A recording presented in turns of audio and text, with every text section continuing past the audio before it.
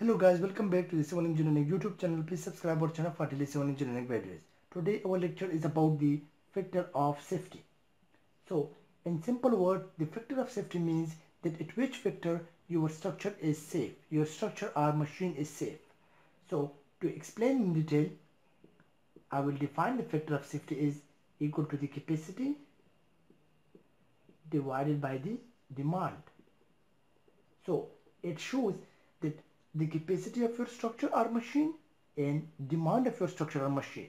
So this value should always be greater than the 1, this ratio. It shows that the capacity of your structure or machine should always be greater than the demand. Capacity of your machine or structure should always be greater than the demand. That's why we have a value which is greater than the 1. Otherwise, if your demand is greater than the capacity, then it means that the load is acting on your structure or machine is more than the capacity. So of course this machine or structure will not work and it will collapse. That's why we always design our structure with more capacity than the demand coming on the structure. The factor of safety depends upon the importance of the structure or machine, that how much your structure or machine is important. If it is less important, then this value may be taken in the range of 1.4, 1.5 or something like this. But if your structure is more important, our machine is more important, then you have to take the value of 2 or 3, which means that the capacity of your structure in this case is higher than demand. 2 means that it's 2 times more than the demand. Your capacity is 2 times more than the demand. 3 factor of safety means that it is capacity of your structure is 3 times more than the demand. The higher the factor of safety value is, the higher the capacity of the beam or of your structure. And it also shows that if you achieve the higher factor of safety, your structure becomes more uneconomical. I will try to explain this factor of safety in more detail with the help of a simple example. Let's suppose that this is a steel bar and it is been tensioned on both sides with a force equal to 300 kilonewton.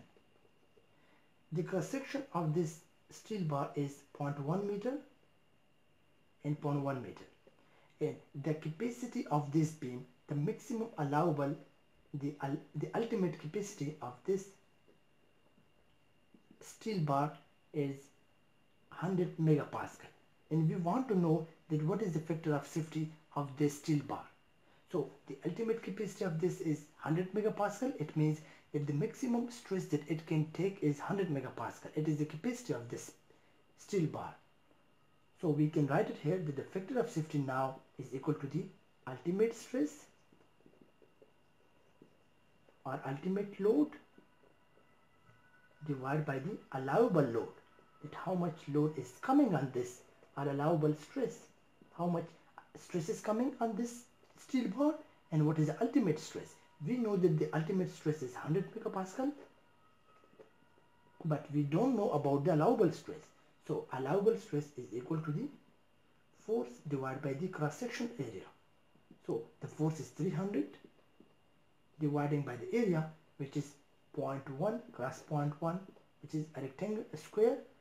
So this value, this is in kilonewton and this is in meter, square meter, because this is in meter in meter. So we get the value of 30,000 kilonewton per square meter. So to compare with the 100 megapascal, we also want to get the value in terms of the megapascal. So this will be changed into the meganewton. So it will become 30 meganewton divided by meter square. So it means this is 30 megapascal. This is the ultimate, this is the allowable load coming on this steel bar. So putting the allowable stress here, which is 30 megapascal, so this will be cut out. So this factor of safety is only the ratio, and it comes out to be, after dividing this value, we get 3.33. So this is the factor of safety for this steel bar. The ultimate load was 100 megapascal. The ultimate capacity, the ultimate capacity of this steel bar was 100 megapascal, and the load was, allowable load coming on this steel bar was 300 kilonewton with a cross section area of 0.1 and 0.1.